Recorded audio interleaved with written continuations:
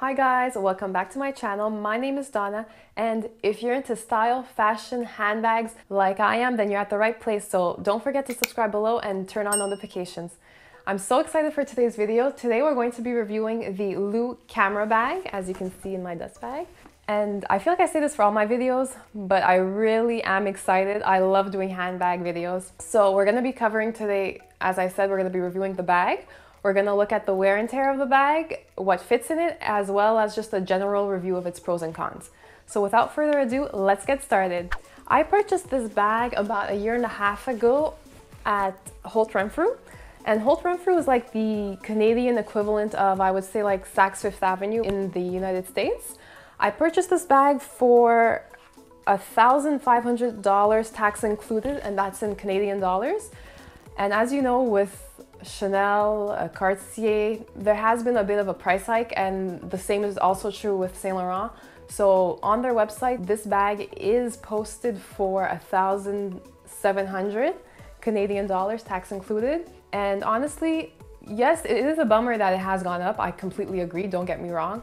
But as I hope you will see by the end of this video, I feel like it's still a very good purchase, a great value for the price you pay. As I hope you'll be able to see at the end of this video, it is a very durable bag. It fits a ton, it's versatile.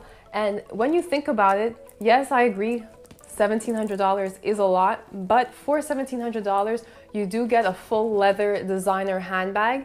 As for, let's say, Louis Vuitton, you'll pay around the same amount or more for a similar bag, but you're getting canvas. So that's just something to think about throughout the video.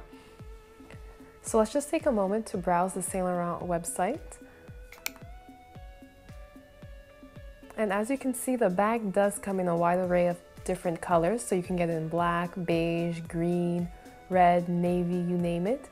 It also comes in a bunch of different materials. So leather, patent leather, suede, canvas, and as I'm sure you've noticed, there are many hardwares available.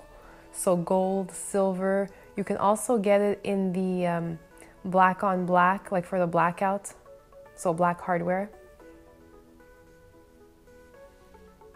So when I was trying to decide what color to get, I was really looking for a light neutral colored bag, and I decided to go with this beigey color. This color on the website is called Ivory Natural or Natural Ivory, one of the two. And the reason why I like this color so much is because it is a beigey color, but however, beiges sometimes can be tricky.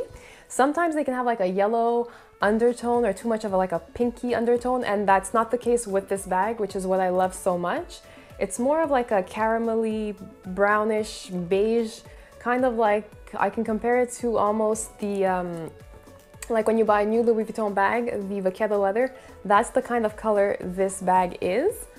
I don't know if it's capturing it in the camera, but that's the color. The bag, as I mentioned earlier, is 100% calf leather, and it is like a hard, durable leather. However, it's still smooth and buttery, so you do get the best of both worlds, which is what I love.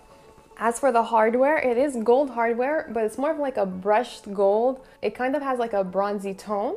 So it's not that like shiny, smooth gold, which makes it more durable, and the scratches do show less. So this is a fairly simple bag. The front of the bag just has like that chevron pattern. So you see the V's, that's what we call chevron. And there is the YSL leathers in the gold hardware laid over the pattern. The back is even more simple. It's basically just the chevron pattern, and which is really good because if you don't want the logo to show, you can wear it with the back facing the front. So it makes the bag more subtle, but still is kind of a cute bag. It has a strap. It is adjustable, as you can see, and there are 7 holes to this strap. Because it is leather, if ever, even with the 7 holes, it's too long, you can just make a new hole. I keep it on the first hole, so the shortest available length, and it's completely fine for me. The strap, you adjust it with this kind of buckle as you do with a belt. And what I love is that it does have these 2 leather pieces, and that helps the strap, the excess strap not to curve outward, which is one of my biggest pet peeves when it comes to handbags. So now let's look at the different ways I can wear this bag. Now for reference, I am 5'6", so when I do wear it over my shoulder like this, It does hit under my hip, just a touch. And when I wear it crossbody, it hits right at my hip. And one of the main advantages is that the strap is leather, so it is very comfortable. It doesn't dig into your shoulder like it would a chain strap. Now, some people do say that this bag is more of a casual bag because of the leather strap, but honestly, I've worn it a couple of times with dresses and I have managed to dress it up, although it is a leather strap and not a chain one. Now, the bag does also come with a tassel. The tassel is removable, so basically you remove it by opening the buckle of the strap and sliding it out. It's a fairly long tassel, to be honest. And the piece that holds it together at the top does say Saint-Laurent Paris.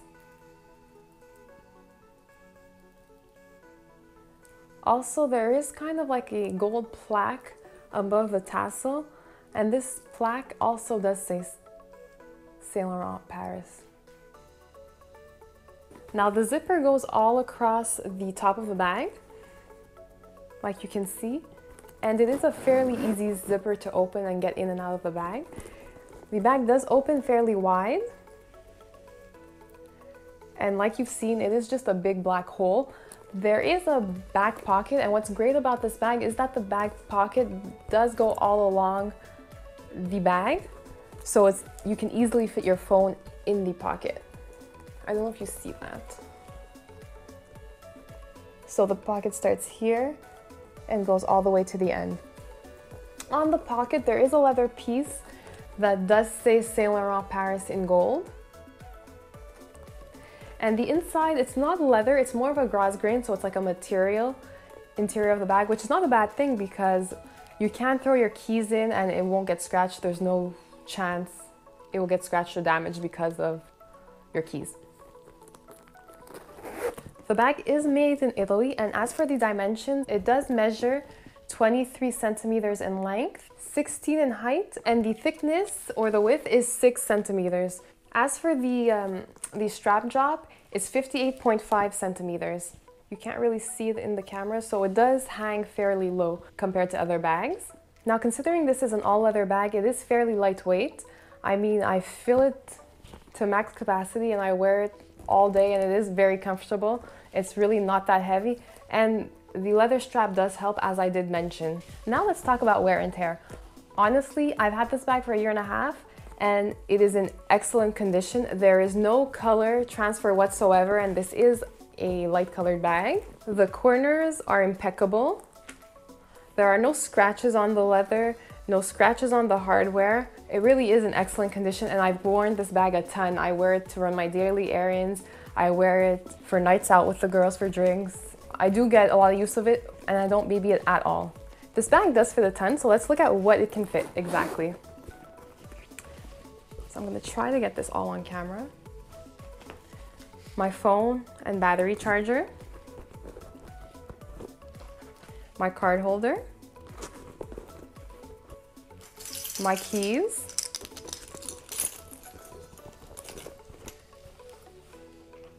Floss. You never know what you might get stuck in your teeth. Hand sanitizer. My lip glosses. Some hand cream. And I would have space to fit a little bit more, as you can see.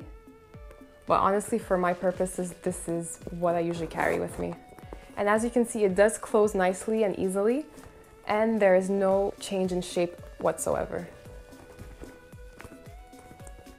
So for pros and cons, this bag does have a lot of pros. It's a classic shape, it's timeless. I feel you can wear it at any age, so you can get a lot of use of it over the years. It's at a great price, and it is very durable, as you have seen. Now for the cons, there are two main ones, I must admit. My main con is honestly, sometimes the tassel can be a little long, so it really just dangles down there, and if you walk a little quickly, it kind of dangles back and forth and kind of hits your leg, which can get kind of annoying at times. But I like the look too much to take it off, so I continually wear it with the bag. I feel like it gives it some character, some style, makes it a little bit more interesting. The second con with this bag is that I don't know if you can see in the camera, but the top part does stick up a little bit.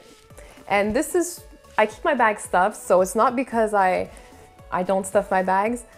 No matter how much I fill the bag, this piece always sticks up, but I have read there are a lot of people that have complained about this, so I really do think it's just the way the bag is made. So all in all, I'm very happy with my purchase. I love wearing it. I will continue to wear it for a long time. I hope you enjoyed this video. I hope I gave you some good tips about the Saint-Laurent Lou Camera Bag. And if you enjoyed the video, please give it a thumbs up. Don't forget to comment below, and I'll see you in my next one. Bye guys!